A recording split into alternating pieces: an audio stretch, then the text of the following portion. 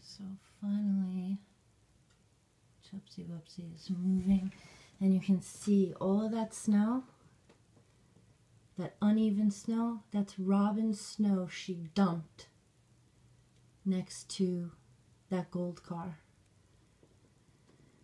She only pushed some of the snow out into the street. The rest of it she pushed back towards this way. But it just made me laugh because I watched her. I was like, why doesn't she just pull it towards her, go back and forth?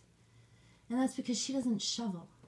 She pushes it onto the side of the car next to her.